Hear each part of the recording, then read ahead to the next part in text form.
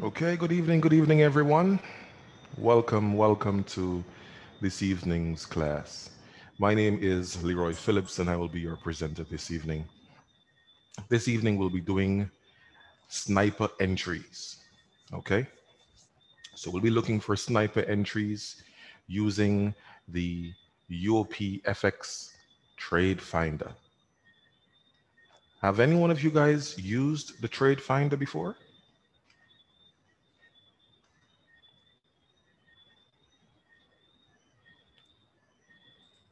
You just see the chat box. Okay, I see Nope's coming through. I see Kevin says yes.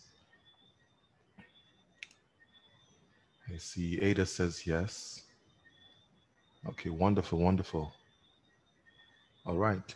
Now, some of you may not know, but the UOPFX Trade Finder is indeed a very, very powerful tool.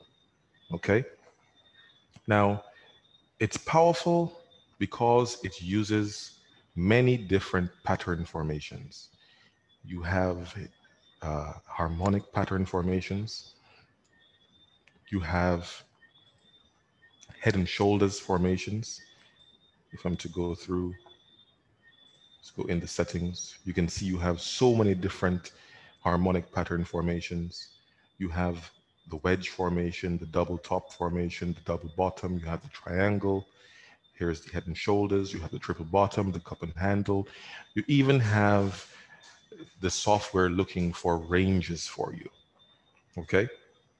Now, many of these formations make up the main aspects of price action. Okay. So what I'm going to try to show you guys throughout this course is how to incorporate different aspects of the market to find sniper entries whilst utilizing the Trade Finder tool, mainly to find some sort of setup in the market. Okay, so whether you want to look at harmonic patterns or you want to look at traditional patterns like double tops, wedges, triple bottoms, triple tops, cup and handle, that type of stuff, we will find ways to get sniper entries so that you can make the best use of these tools. Okay. Now, take a look at the disclaimer. Remember that we here at UOPFX are not financial advisors. Everything we do here is for educational purposes. Okay, so just take a moment to go through the disclaimer. You can also find the disclaimer on our website.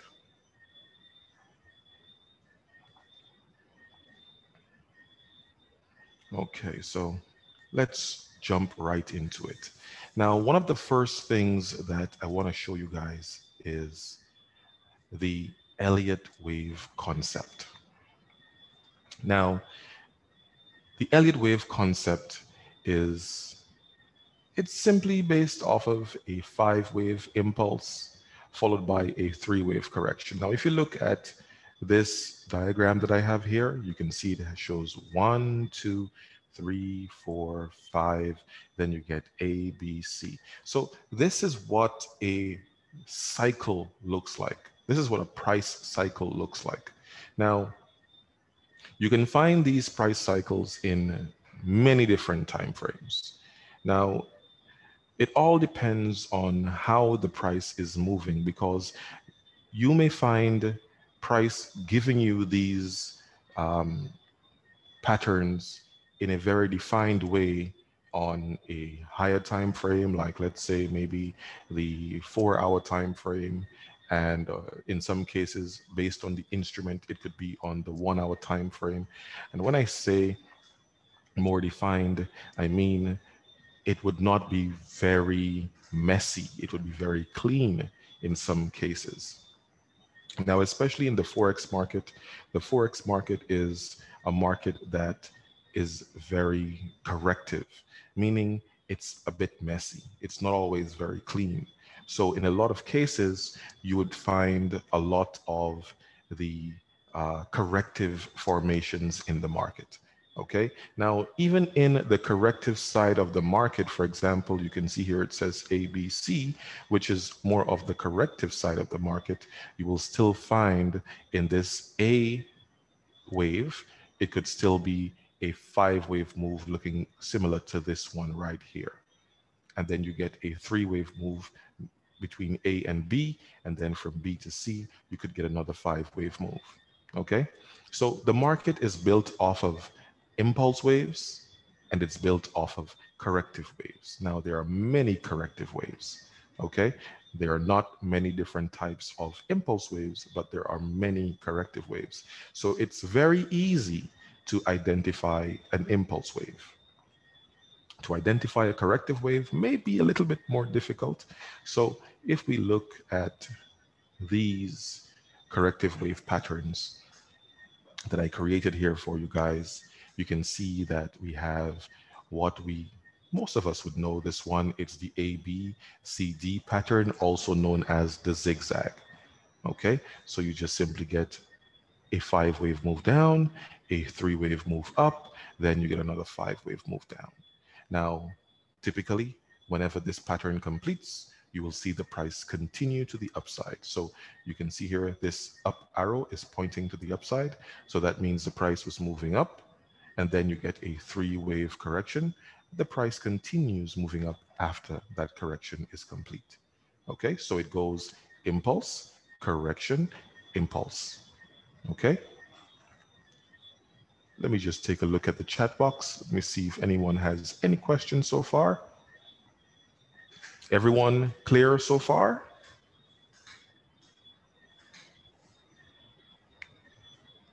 Don't be afraid to drop your questions in the chat box. I'll be more than happy to offer clarification.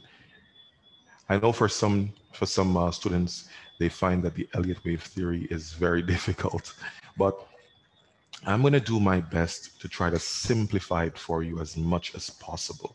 Okay? All right. Okay, so this is the ABC pattern. All right, I see a message is coming through. Let's see here. All right, Grace said great. Okay, no problem. Okay, so this is the ABCD pattern, also known as the zigzag. Now, this one is very similar to the ABCD pattern. Okay, this one is the ABC. Now, with the ABC, okay, excuse my C here, it got lost. So with the ABC pattern, you can see here that it is also a 3-wave pattern formation.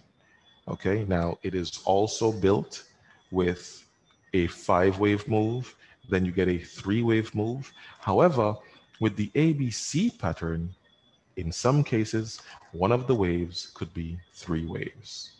And also, one of the waves could be short, whilst the other is long. Okay?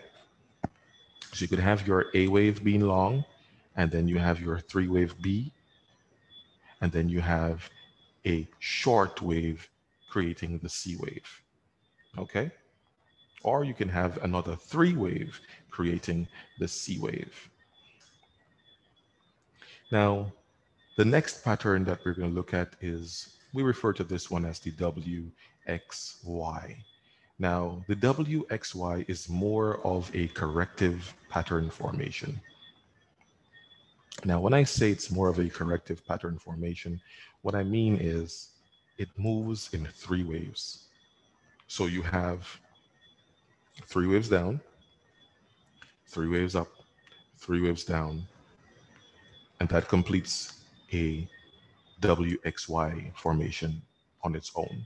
Then you have 3 waves up, 3 waves down, 3 waves up. That's another WXY formation. And then you have 3 waves down, 3 waves up, 3 waves down. That's another WXY formation. Okay, so it's more of a combination pattern formation where you have many corrective patterns. You would find this mainly in a range where the market is just going sideways. Okay. And typically, as you can see here, if the market was moving up, then this will be the correction of that impulse to the upside. Then the market continues moving to the upside again. Over here, you can see what we call a WXYXZ formation. Now, this is basically the same WXY, but instead of the price continuing up after Y completes, you get another corrective wave, and then you get another three-wave correction to the downside before the price continues moving up. Now, in some cases, this type of correction can become very extended, and it just goes sideways for a long period of time. Okay, now there's no telling how long it can go sideways for. It can just continue going sideways, creating WXYXZ, WXYXZ, and just developing like that. In some cases, you can consider this to be a range where the market is just ranging, just going sideways. Now, we do have some markets that trade like that, where it just goes sideways most of the time. Okay. Now we have the more complex types of patterns like the leading diagonal. Now the leading diagonal it's very similar to a triangle formation. Some traders want to call it a wedge pattern. Now I've seen a lot of traders chart a wedge pattern, and in a lot of cases it does not have 5 waves.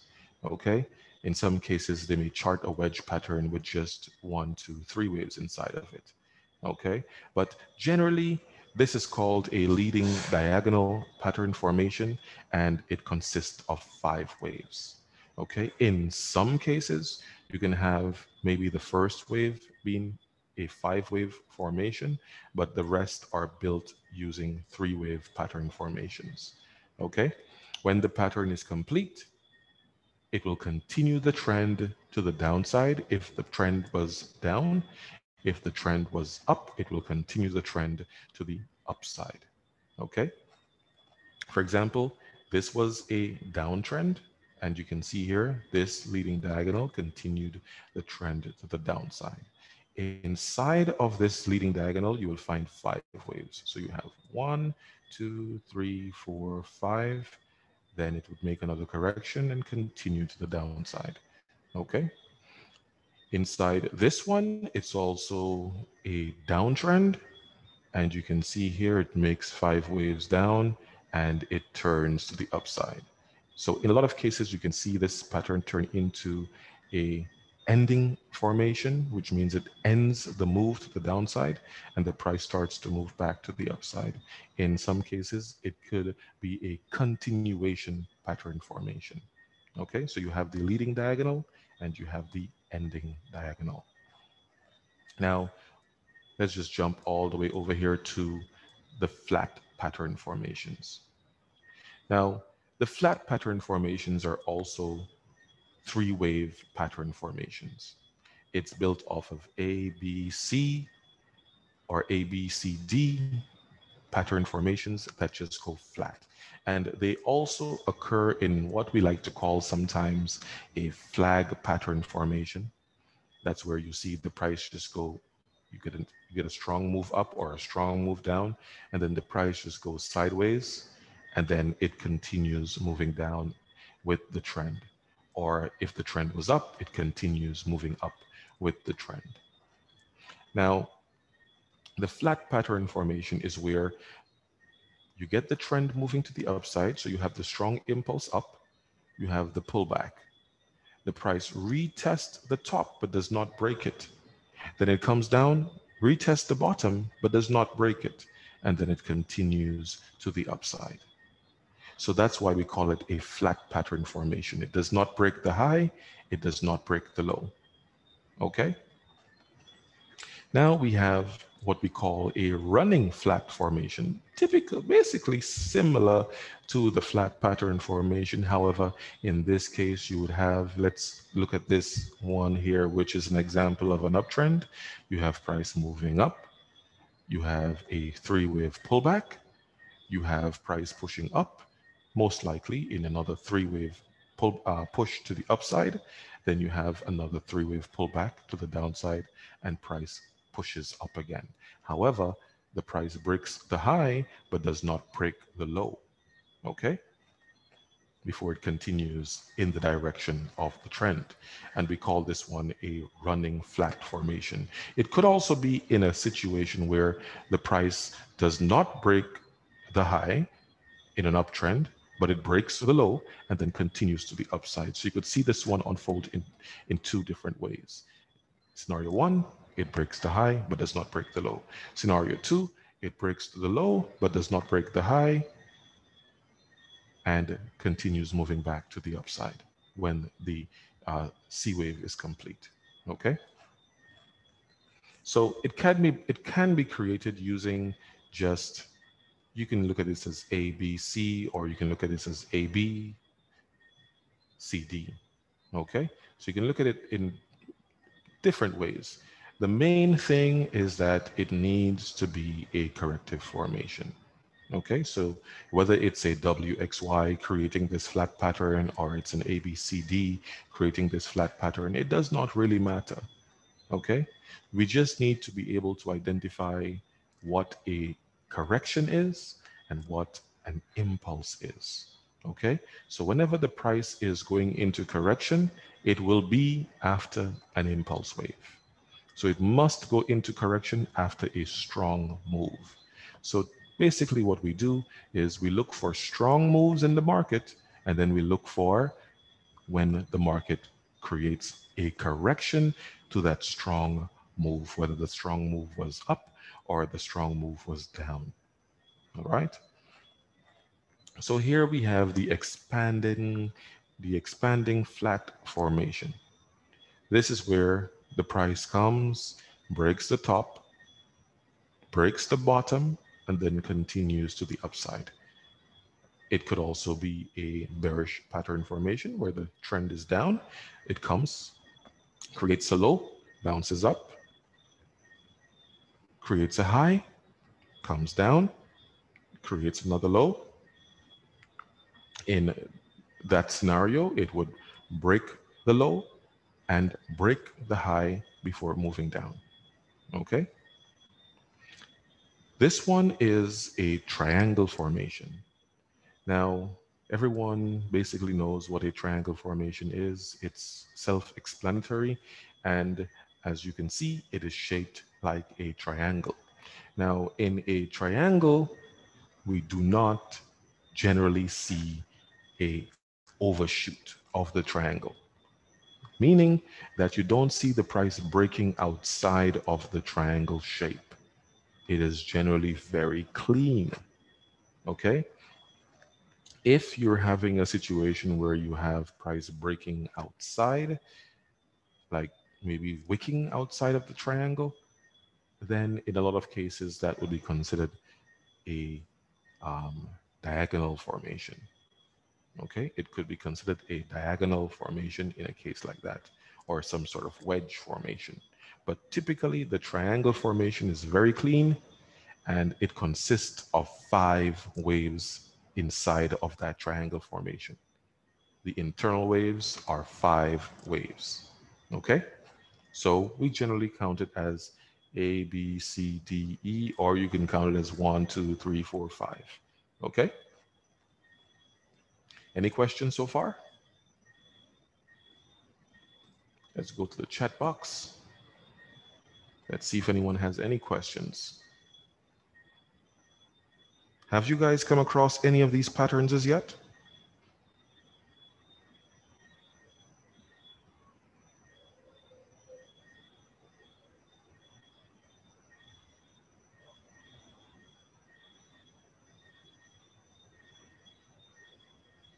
Okay, let me see.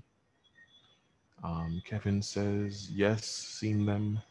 Ada says, is it easy to mark the patterns on TradingView? Yes, TradingView has many, many tools that would allow you to outline these patterns, and I'll show you guys what they look like.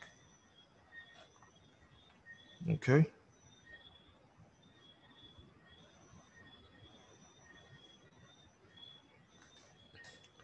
Okay, so let's move over to the UOPFX trade finder.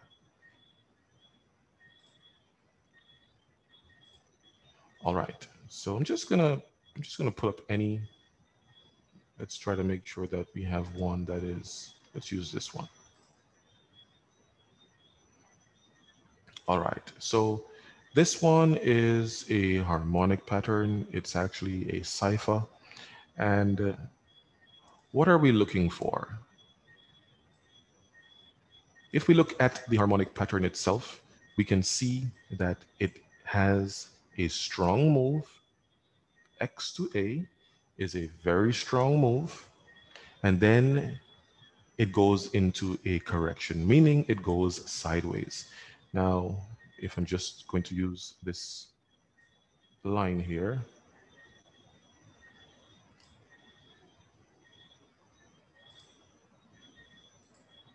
you can see that the price is going sideways. It is sideways. Okay. Now, after an impulse wave, which is a strong move, now we can look at this strong move and consider it to be 1, 2, 3, 4, 5. Okay. Because typically when the price moves 1, 2, 3, 4, 5, it is a strong move that is in the market. It's called an impulse wave because it moves very fast and aggressive. Okay. So with this, you can see 1, 2, 3, 4, 5. Okay. And then the price goes into correction. All right. If you look at it carefully, 1, 2, 3, 4, 5. So you have push down, pull back, push down, pull back, push down. That's 5 impulses to the downside. That's 5 waves to the downside. Okay. Now you have price pulling back. The price starts to pull back. You get 1, 2, 3. Now, speaking of the tools that we have available here, you can see we have the XABCD pattern, we have the cipher pattern, we have the ABCD pattern, we have 3-drive pattern, we have the head and shoulders pattern, we have the Elliott wave pattern in here as well. We have the Elliott wave triangle pattern in here as well. We have the combo pattern that I just told you guys about, the WXYXZ pattern. You have the ABC pattern in here. You have the WXY pattern in here as well. Okay. These are some of the main patterns that you will find in the market. Okay. Now, let's use the WXY pattern. Okay. So if I look at this here as W, right? And I look at this here as X. And I'm looking at this as 1, 2, 3. So this would be my Y.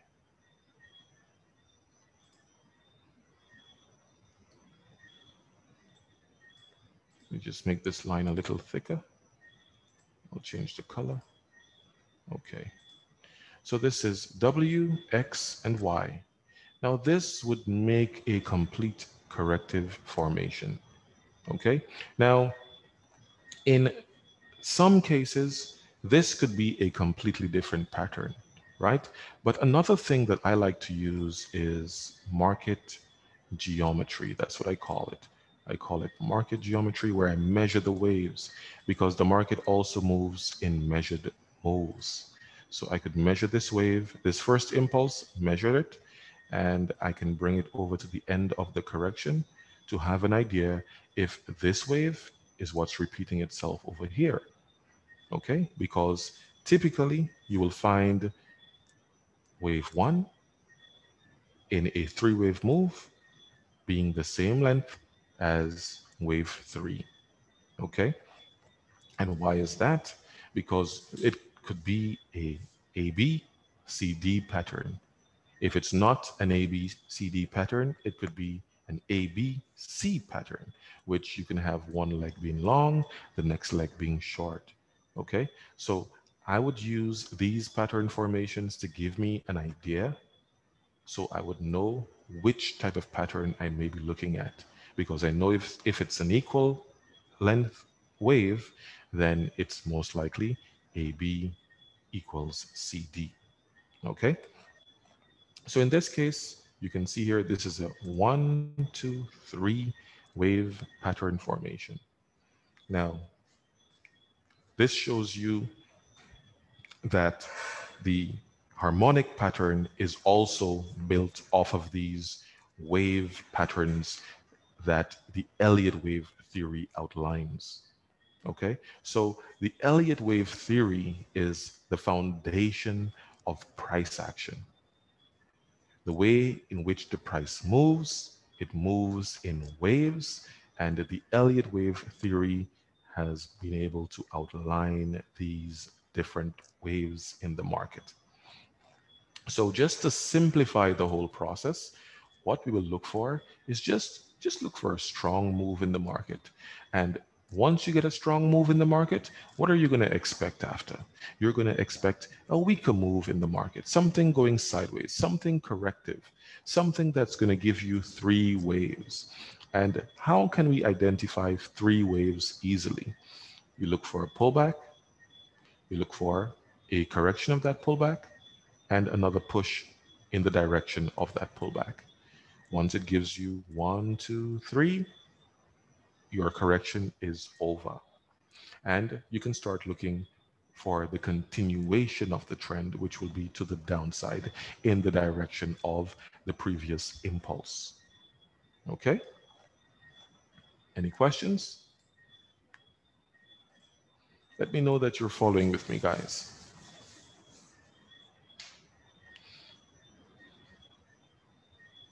Okay, I see here.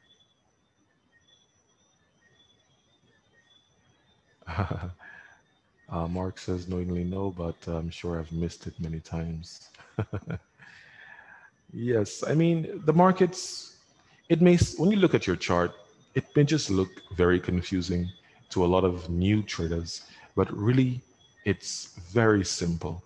It's just a matter of understanding what you're looking at.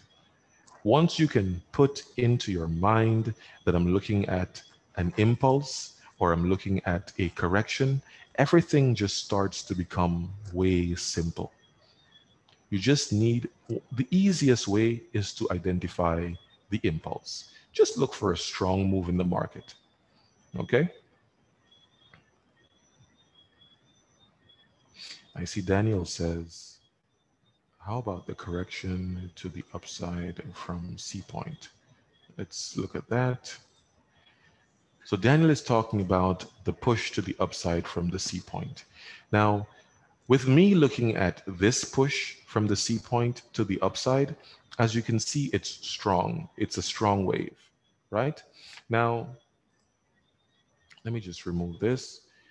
This wave to the downside could also be, since it's not a measured move, as you can see here, it's not a measured move. So this wave could also be something that looks like this. I should probably use the ABC for this one. Let's use the ABC. There you go. You get a short wave. You get a three wave. 1, 2, 3. Three-wave correction. And then you get a long wave. Right? So this could be a correction, and this could be a small impulse, right? So this is a strong push to the upside, and then you get a three-wave correction. It's clear to see this is three waves coming down here. 1, 2, 3. As you can see, it is 1, 2, 3. So this is clear as a three-wave move. This is also clear, 1, 2, 3, as a three-wave move. And then you're getting another strong push to the downside. I see someone sending in a message. Let's see. All right, Tanya says, how do you tell the difference between a wave and a correction? They're all waves. Okay, so they're all waves. The impulse is also a wave. The correction is also a wave. Okay, so it's just the structure that you're looking at. The impulse is strong, the correction is weak.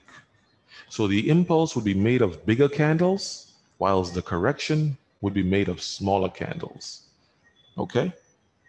Now, a corrective wave could also have impulse waves inside of it, because a correction could be made of an impulse, a correction, and another impulse.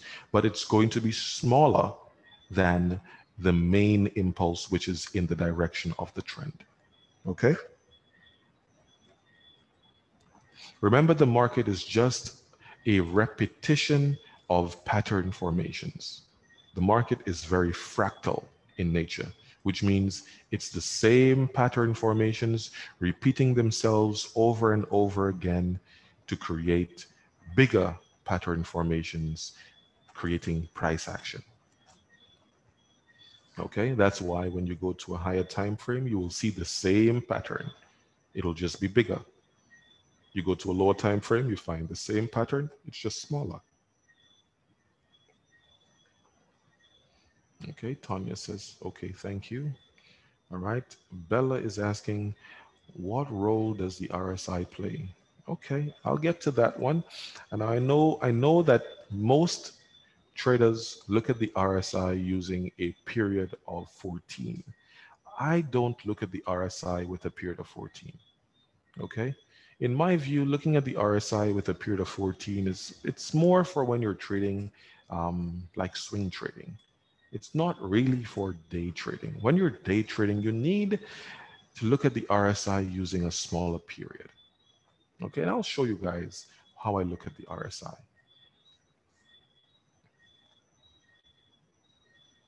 All right, let's go back. Okay. Okay, Bella says thank you. You're most welcome, Bella. All right, so this could be a three-wave ABC correction, and we could also be looking at what we call a flat pattern formation. Let me just try to make this thicker, and let's change the color. Let's use green, lime green, and let's make this thicker and use lime green here as well. Okay, so this could just be a flat pattern formation. And what kind of flat pattern formation would we consider this to be? This would be one wave up, one wave down, breaking the low. The next wave comes up, breaks the high. So can someone tell me what type of pattern formation this looks like? Let me just hide.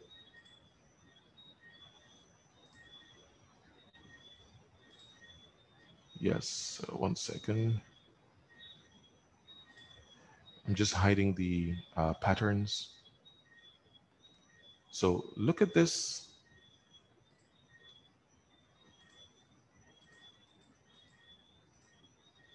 Okay, let me just try to send this to the back.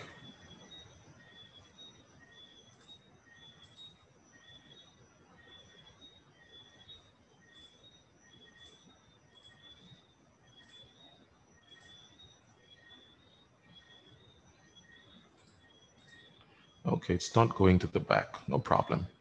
Okay, so let me just try to draw the line over it.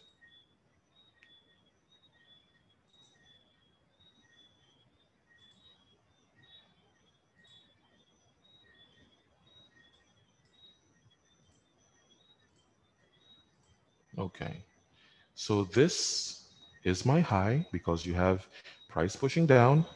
It creates a low, it bounces back to the upside. So this is my low.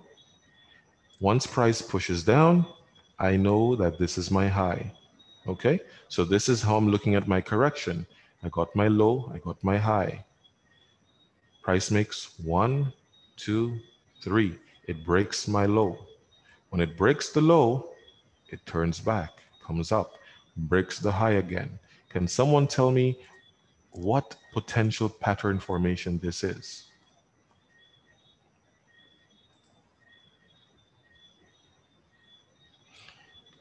Wow. Bella said expanding flat. She says she's not sure, but she's correct. It is an expanded flat formation. Okay, so expanded flat, expanding flat. Yes, same thing. It's an expanded flat formation. That's a very good observation. So it's by being able to identify these types of corrective formations that you can predict what is going to happen in the market next. Okay, so let's go back. So if this is an expanded flat formation, how would I draw this on my chart? I can also use an ABC, right? So I can say this is A, I can say this is B, and I can say this is C when it completes. Okay, let me just change the color like this, right? Now, what do you see here? You see A, B, C, and you also see A, B, C. It's the same pattern repeating itself. It's just shaped a little different. And that's why we can call them a flat formation. That's why we can call it ABC. That's why we can call them by various names, just simply because of how they are shaped. But the main thing that you need to understand is that price action is built off of 5 waves and 3 waves. Okay? So price action built off of 5 waves, you're looking at an impulse move. And that is a strong 5-wave move. Price action built off of 3 waves would generally be a weaker corrective move. Okay? So whenever you find a weaker corrective move, you can be looking at a correction. And if the price breaks this high, then you know that it is possibly that this move is not part of a correction, but it is part of an impulse, which is 1, 2, and 3. I'm just going to try to draw this again.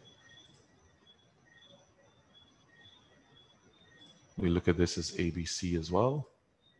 We got 1, we got 2, we got 3. Let's change the color. Let's put this one in pink.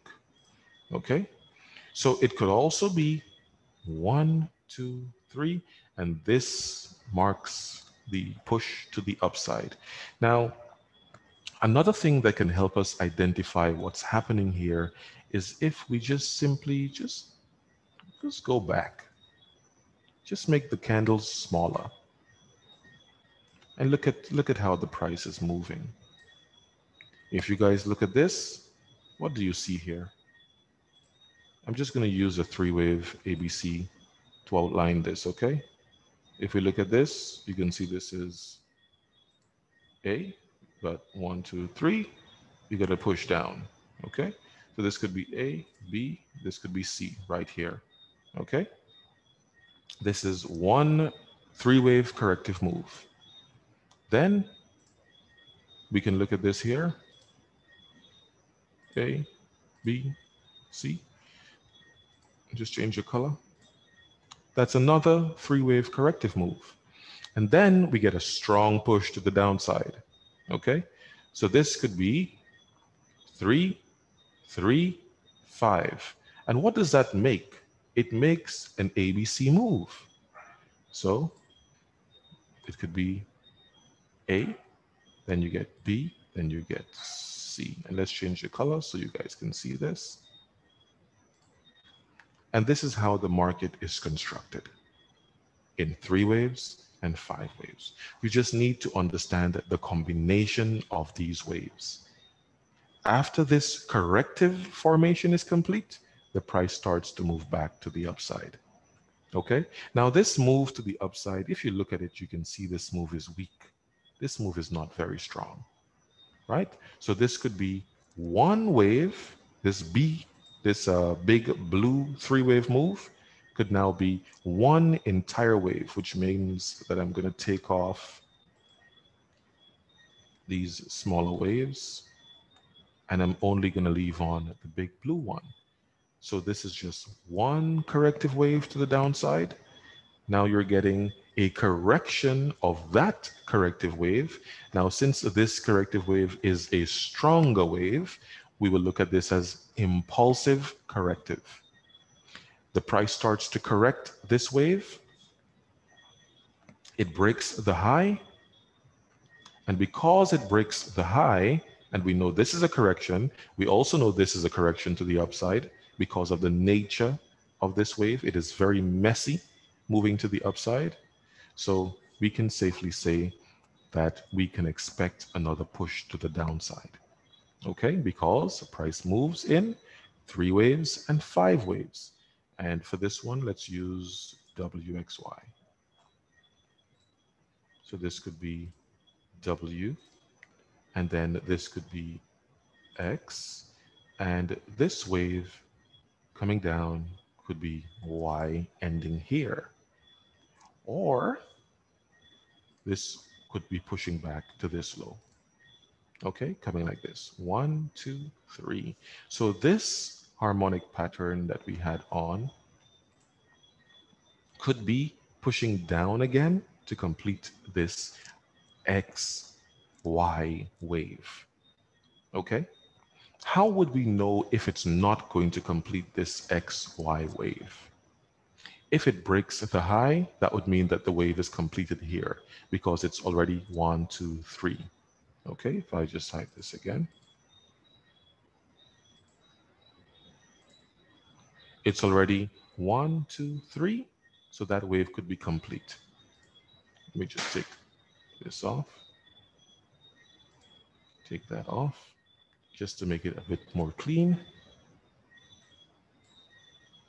So this pink ABC move could complete this Y, and we could move to the upside.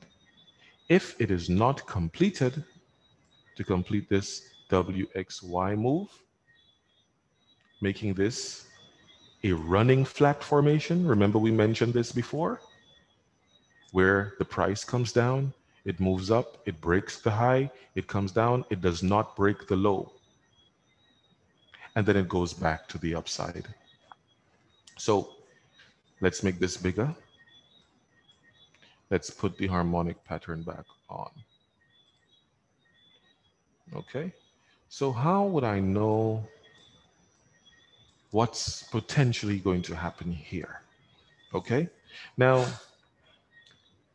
what I want to see is the price go sideways. Why do I want to see the price go sideways? Because this is an impulse, right? This is an impulse to the upside, and the price starts to go sideways. However, this looks like 1, 2, and 3, which could mean it's an ABC move where you have a long wave, you have a correction, then you have a short wave. And this short wave, we also look at it and we call it a truncated wave. A truncated wave is a short wave. Okay, sometimes it barely breaks the high. As you can see here, it barely comes, breaks the high, and it dies off. So we call it a truncated wave. Okay, so after this truncated wave, what I want to see is something that looks more like, let me just put this in that color, 1, 2, 3, like that. If I get price making this type of price action, then I will be excited to look for price continuing to the upside. Okay?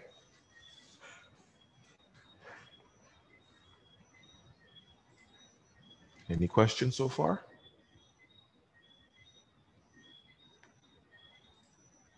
All right, I see.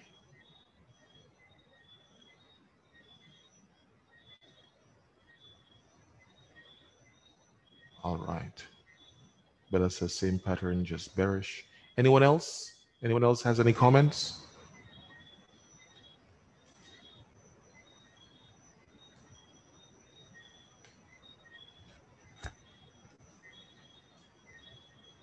No one else? I see Norwood says, Does that mean that the pattern failed? Okay, that's another good observation. Do patterns fail? Okay. In my book, price action does not fail. Because if you understand the way how price action works, you would know that the price action does not really fail. It just takes on a different formation.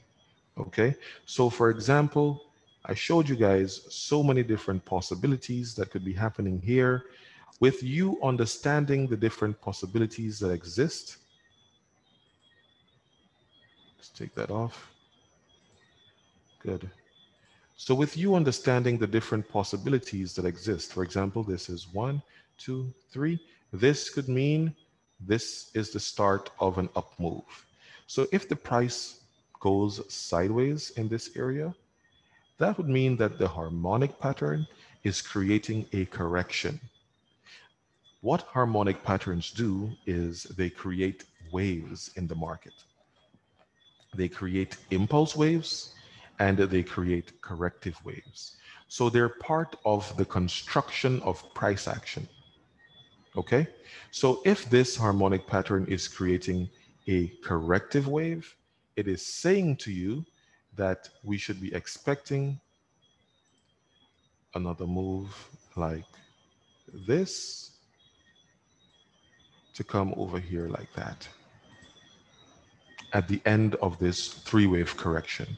Now, this three-wave correction does not necessarily have to go flat like this. It can make a move that looks more like 1, 2, 3, and then move back to the upside like that.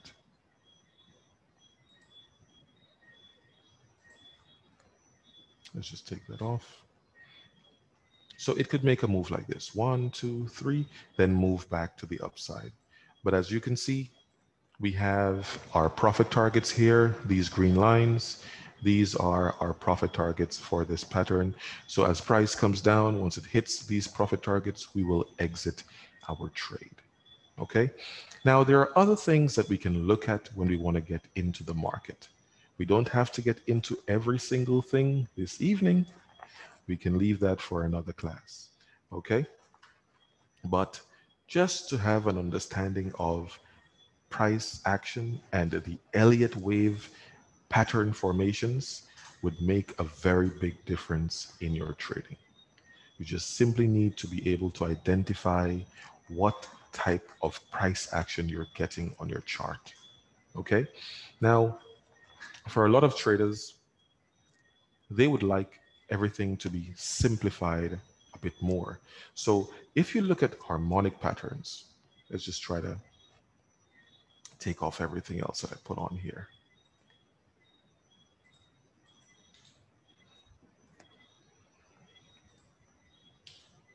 If you want to just look at simply just the harmonic pattern, this is a strong wave to the upside. Just looking at the harmonic pattern by itself, if I take off these lines that I drew here to represent the flat pattern, this would be an impulse move to the upside. It would be an impulsive corrective move simply because it's in three waves. You've got a long, strong wave, a correction, then a short wave, a truncated wave. So it's three waves, okay? A, B, C. So with this being an ABC move, it does not mean that the price has to reverse. It could mean that this is just one wave in a bigger corrective move, okay? So you can get, as I said, 1, 2, 3 like this, completing this harmonic pattern formation, profit targets, and then the price makes one more move to the upside. And we could see that that move in some cases could be equal to this one, or it could be a little shorter. Okay.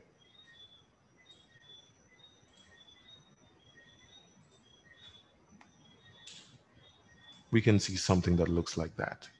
And then the price drops again. Now, how can we expect something like this? This is a strong move down. If we look at previous price action connected to this move down, we don't see another move that matches this one. However, what we do see is this strong move down, correction of that strong move, then another strong move down. So this could be a completed expanded flat formation, and then we can expect something that looks like this. We can expect something that looks like this to come from this area. Complete at that point and then make a move down. Why? Because this is 1, 2, 3. So this is expected to be a three-wave move to the upside. So it's very likely that this harmonic pattern does not push price back to the downside. Okay? If it does happen, we need to see price push down, give us a correction, then push down again.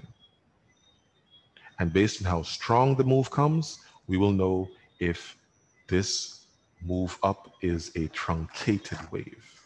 Okay? Because it's clear to see that this is 1, 2, 3. This could be a completed expanded flat formation, which means that is the correction of this move to the upside. Then we get one more move to the upside. This is only half of it. So I would expect that price would go into some sort of correction here and push up again. Now, since we're now touching on that, we need to look at the sessions that we're trading. A lot of us, we want to jump into the market at any time. No, we can't just jump into the market at any time. We need to understand where there's going to be big movements in the market. Remember, the market has a lot to do with psychology. It has a lot to do with the reality of things people do. Okay? So can someone tell me, what time do you get involved in the market? Let me just go to the chat box. Tell me, guys, what time do you get involved in the market?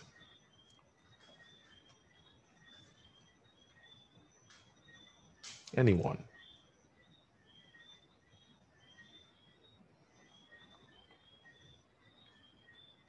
Brenda says 9.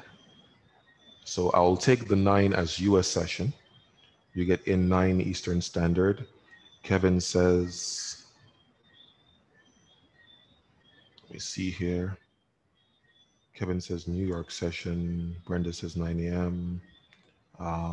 Ada says London time.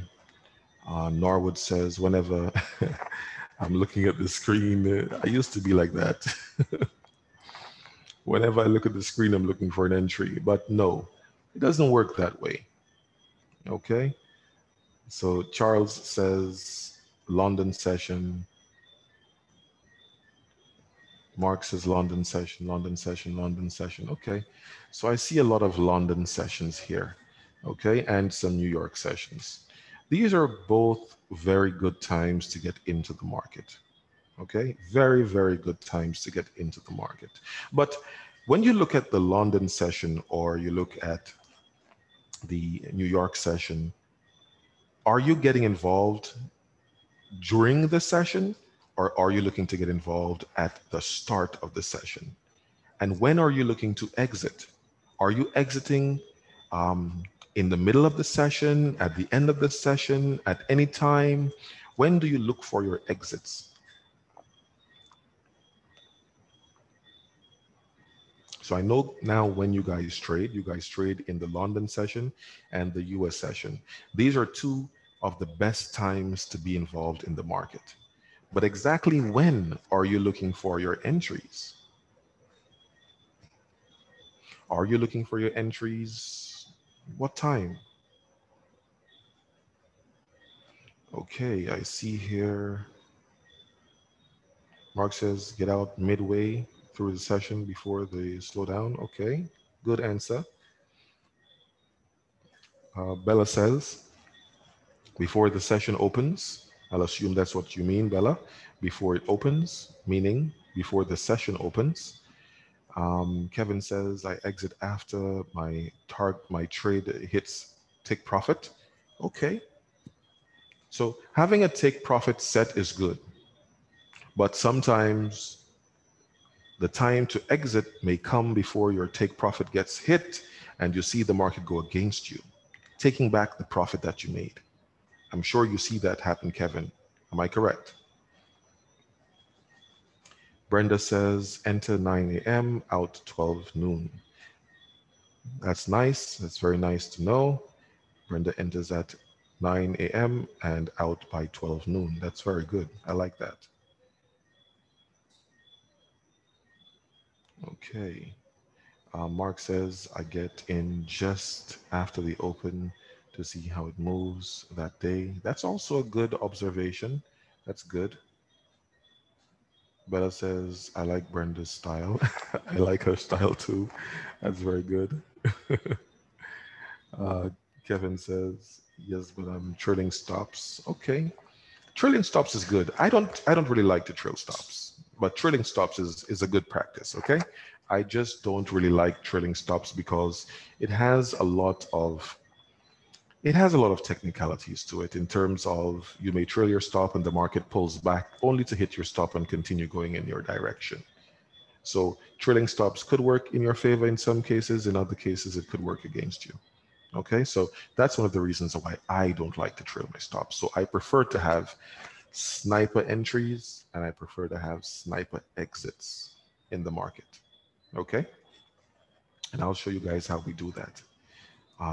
Norwood says, I like to look for entries in the US session when the London session starts.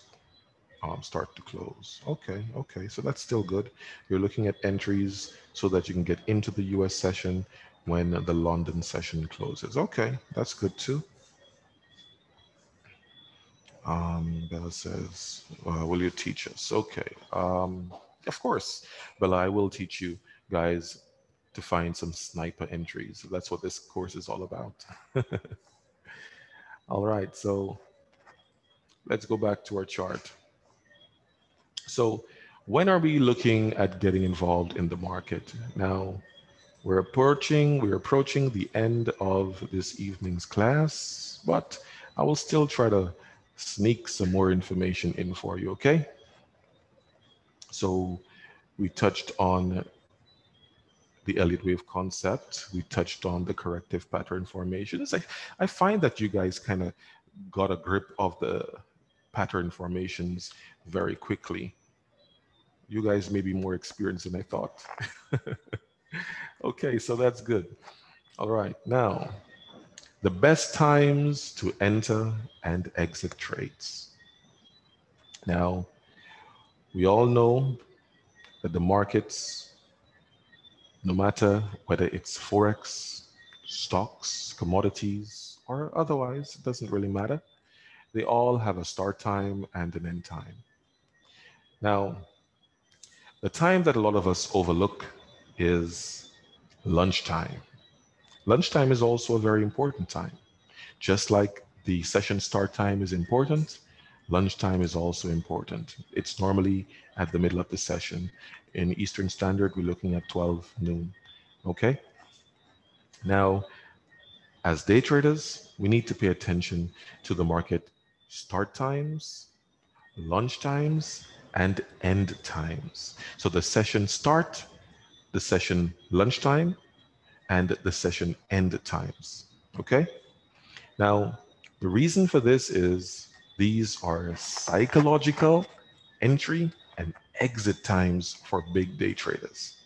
These are the times that they're getting into positions and out of positions. Okay? Generally, when they come in to the start of a session, they are looking to come into the market.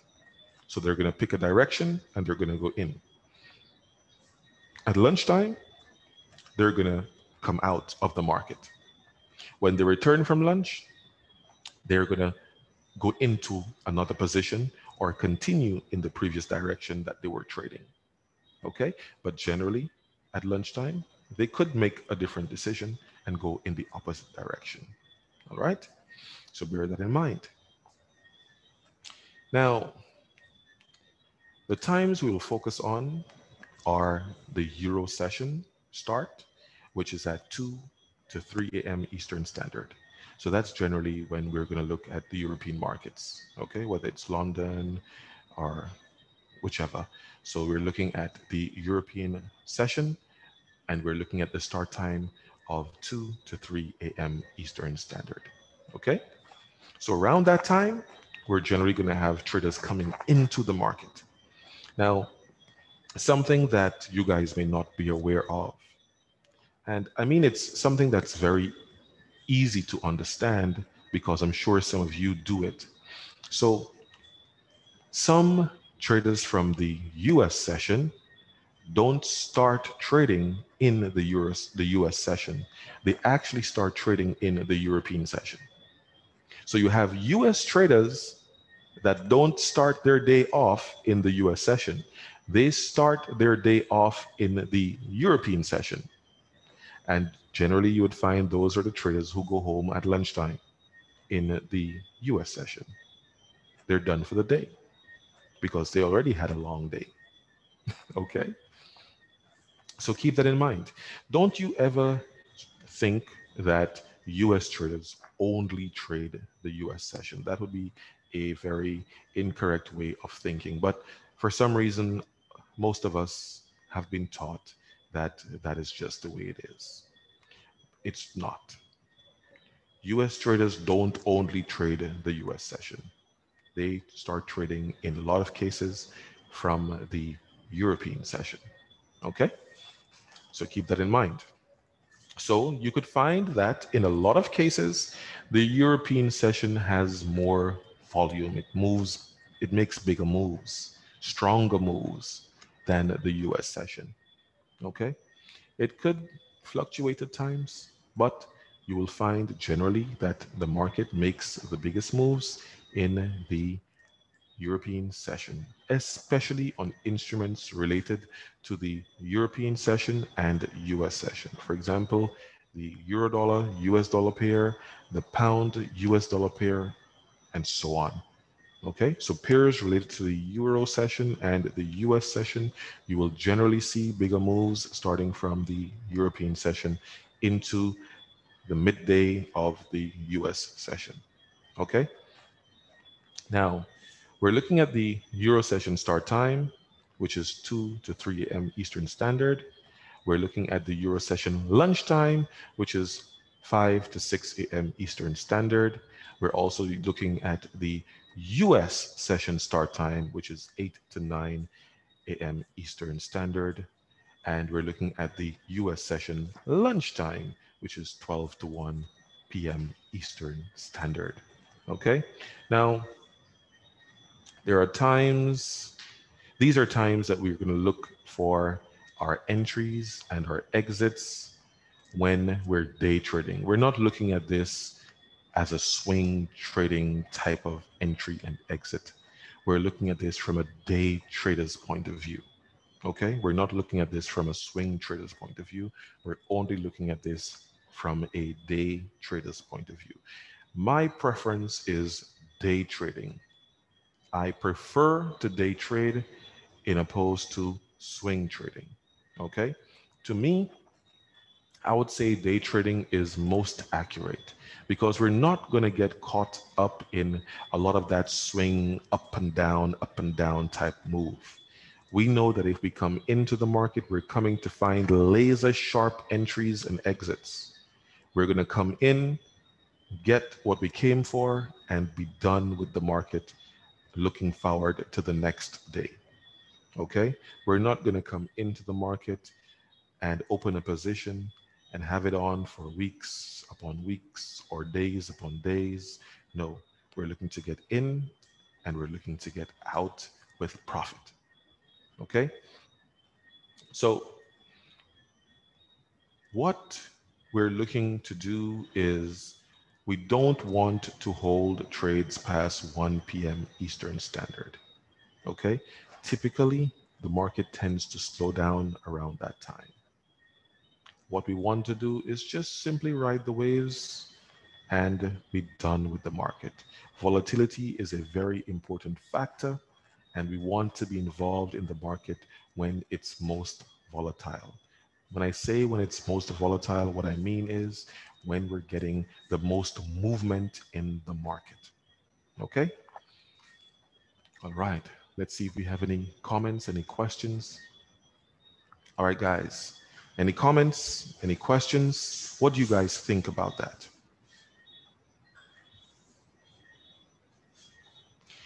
All right, so Bella is saying, do you have any thoughts or tips for those who trade crypto? Bella says, asking for a friend. Okay, the crypto market, it is a market that also follows the Elliott wave theory. It also follows harmonic pattern formations. However, the crypto market, in a lot of cases, if it's right, like for example, right now, it's bullish. So right now, since it's bullish, you will find any bearish pattern formation being defied. The crypto market is a little bit different from most other markets because it creates a lot of what we call X waves, which means you should be getting a impulse to the downside, but instead of getting that impulse, which is a strong move to the downside, you're going to get a corrective wave down, and then the market continues to the upside. Okay, so that's generally when the market's moving in a very extended manner. It does not mean that it's going to continue going up all the time. It will become exhausted at some point because right now, in my opinion, the crypto market is in a bubble. Pretty much the same as the last time. The last time when price got up to around $20,000 and everyone was bullish, and then all of a sudden the price just collapsed aggressively, all the way back to 3,000 or so. I'm expecting something similar to that to happen. Okay, so you need to be very careful with the crypto market. What I would say is you get in on the bullish signals, you take your profit, wait for another bullish signal, ride that wave, take out your profit, and so on, rinse and repeat. Okay, I am not looking forward to, investing a lot into the crypto market at this point because it's at a very high price and it has a long way down to go. It can fall very hard, very fast. So if you find yourself investing, I should say, investing right now for the long term, I would say that you're taking some risk. So at this point, maybe day trading the crypto market might be the best option. Okay. All right.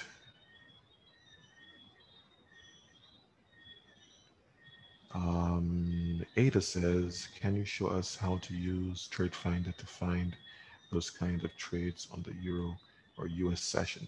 Okay.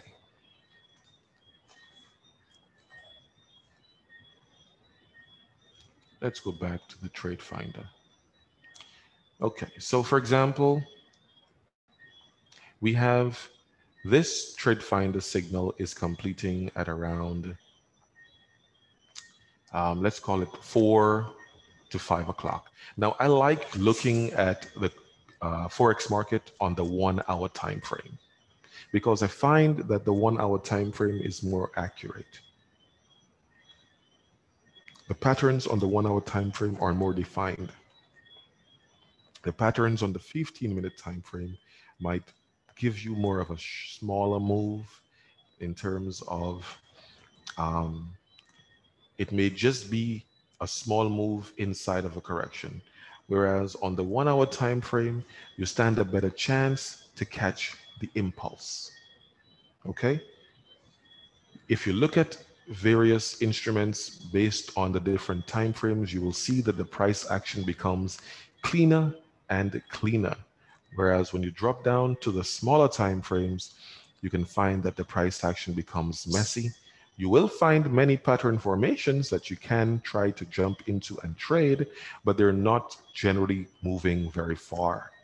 They're just going to create small moves. And then if you're not fast enough to get out, or you don't have those laser type entries and exits, you're going to get caught. Okay, so the price will end up moving back against you. So the lower time frames, I would say best use for scalping. If you want a day trade, I would say the 1 hour time frame is the best time frame for that.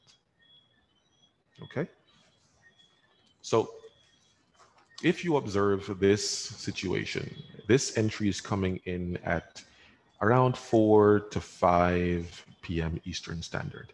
This is around the close of the US session. Would I enter at this point? No, I would not. Why wouldn't I enter at this point? I won't enter at this point because I know that traders are coming out of the market at this time. We have Euro traders in here and we have traders from the US session in here as well. So Euro session traders are not really going to be active at this time. US session traders are also not going to be very active at this time. So the market is going to start losing momentum. As you can see, these are all 1 hour candles. They're not going anywhere. It's just stagnant. Okay? And what happens to the market overnight? Generally, overnight, you will see the price simply just going sideways like this. Am I right? Have you guys noticed this happening? Overnight, the price just goes sideways. Even if in some cases you may find that maybe it may go sideways, making small moves and trickling to the downside, but it's moving extremely slow. It's moving extremely slow. And when the price is moving extremely slow like that, what can happen is if you're selling, the market opens, it moves aggressive to the upside. Because remember, this impulse needs to repeat itself. So it's going to move aggressive to the upside. And if you're still short, you're going to get caught when the price goes against you. And this is also a reason why we need to have sniper entries along with sniper exits. Okay? So we don't want to be getting involved in the market around the end of the US session. We also don't want to be getting involved in the market at lunchtime. At lunchtime, that's when we want to get out. When I say lunchtime, I'm talking about the US session. At 12 p.m. to 1 p.m. Eastern Standard, that's when you want to be out of the market. Yes, in some cases, there may be high impact news events coming out throughout the later part of the US session, and that can also cause the price to move aggressively. But it does not happen very often, and in most cases, the market tends to slow down at 12 to 1 p.m. Eastern Standard, and it would be best that you do not get involved in trades at that time. Okay, so between 12 to 1 and the end of the US session, it is best not to be involved. The earlier part of the US session is the best part. Okay? So let's see here. I'm just going to try to look for, okay, this is 9 a.m. Okay, so this is 9 a.m. So this is 8 to 9 a.m. Let me just put a little arrow here.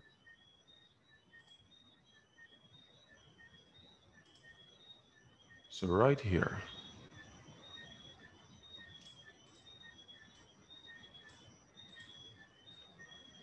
Let's change the color of that. Not bright enough. Let's use yellow. Okay, green is good. Okay, so right here, it marks 9 a.m. Eastern Standard. It's between 8 and 9 a.m. Eastern Standard. And this is the open of the US session, right? So with this being the open of the US session, what happened? Can someone tell me what happened?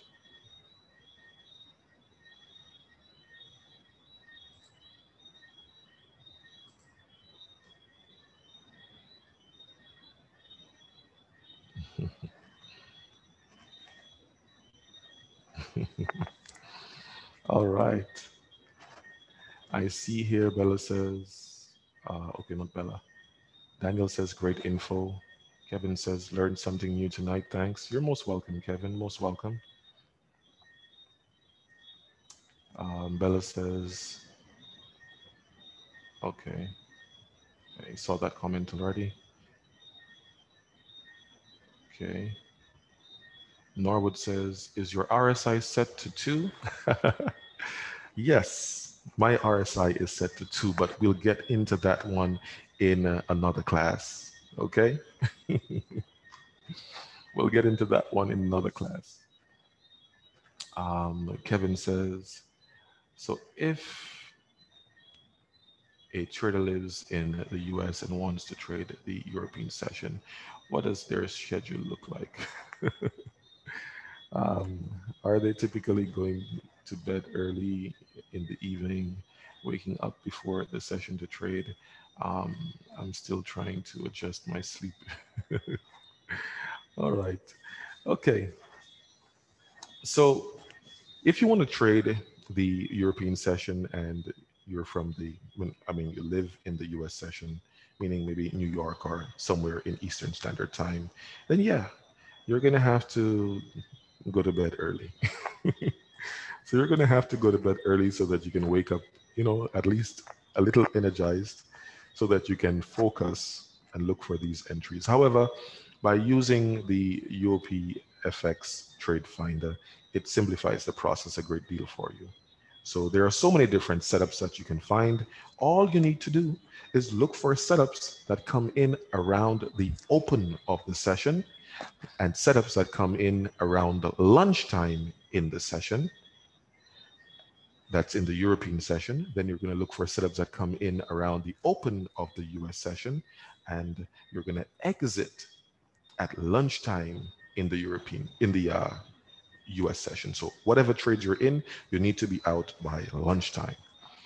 Any trades that you enter at the European session open, you can look for an exit at the European session's lunchtime, which is 5 a.m. Eastern Standard.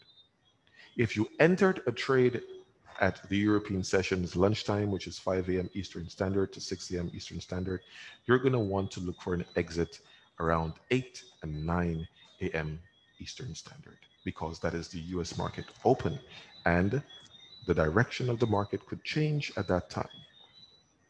If you enter a trade in the US session, around the US session open, you need to exit at lunchtime, because at lunchtime, almost everything just goes dead. Okay? And in our other classes to come, I will show you guys what these exits should look like. Okay? Let's continue going through the comments here. Bella says they shorted the market. So what Bella was talking about was what happened at the session open here at 8 to 9 a.m. Eastern Standard. So as you can see, yes, they did short the market at that time. Okay. Norwood said market correction at resistance level. Also correct. Bella says they're selling instead of buying. Another good observation. Ada says US related pairs are more active during the US session. No, I wouldn't say that they're more active during the US session. US related pairs, yes, they're more active in the US session, but a lot of the activity actually takes place in the European session. So bear that in mind. It's like if it doesn't happen in the European session, it's going to happen in the US session. So it's between the US session and European session. That's where you have the most activity. Okay? These are two of the best trading sessions. Even Asian peers move in the European and US session. Okay? More than they move in the Asian session. Because there are more traders active in the European and US session. Let's see here. It says, I'm in the UK. When should I be looking for entries and exits in the market? You're in the UK. You're looking for your entries around 2 to 3 a.m. Eastern Standard. You're looking for your exits around 5 a.m. Eastern Standard, 5 to 6 a.m. Eastern Standard. So that's when you're looking for your first exit, or you can be looking for an entry around that time as well. And you're definitely looking for your exits around 8 to 9 a.m. Eastern Standard or 12 to 1 p.m. Eastern Standard. Definitely 12 to 1 p.m. Eastern Standard, you need to be out of whatever trades you're in. Okay?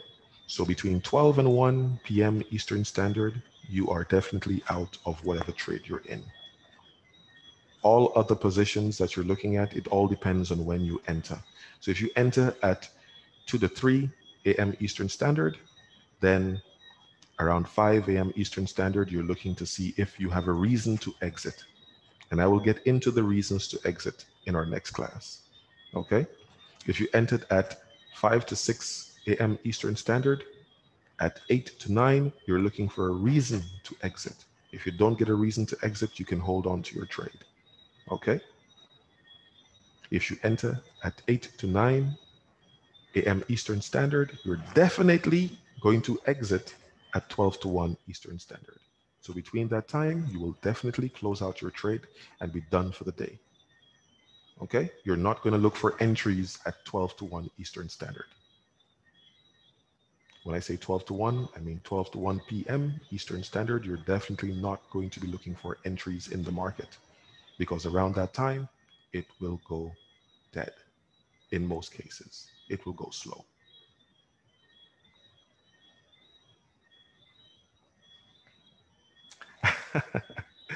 I see Norwood says, why does Asian session exist? It's a good question because it's so dead. But it's a market. It's a market. There are currencies from the Asian session. There are instruments from the Asian session. They have to be traded. So yeah, the Asian session does have to exist. Okay. So other traders would trade in the Asian session. It all depends on, whatever trading style they're looking at, whatever strategies they're looking at. But we as day traders, we want to capitalize on where the best movements are. And the best movements are in the European session and US session. Okay, so that's where we're going to focus our energy. Okay. All right. So we're going to wrap today's class up, and next Thursday, we're going to have the continuation. Okay? Bella says, thank you, great class. You're most welcome, Bella. You're most welcome. So next Thursday, we're going to continue this.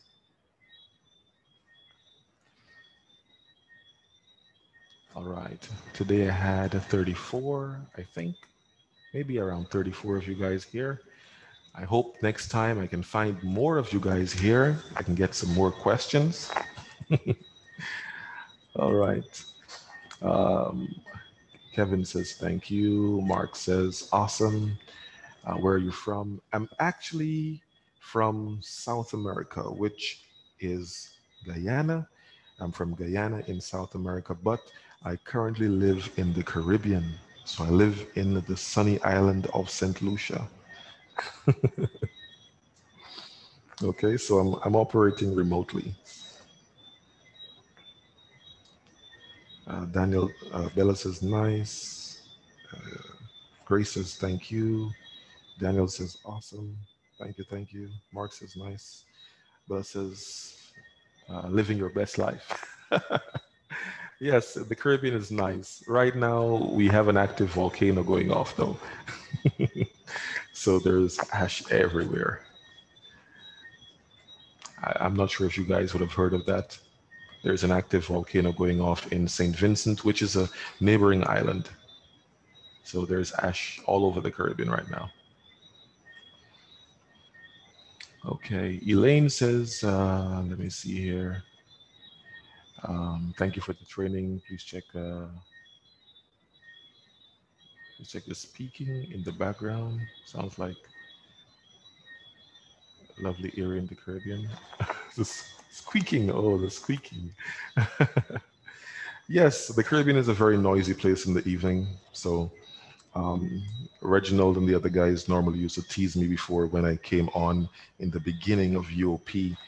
They used to say that I live in Wakanda.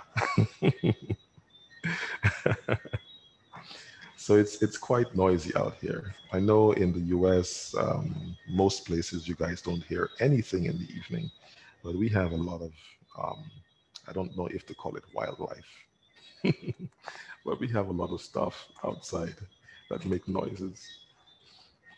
Nothing to hurt you.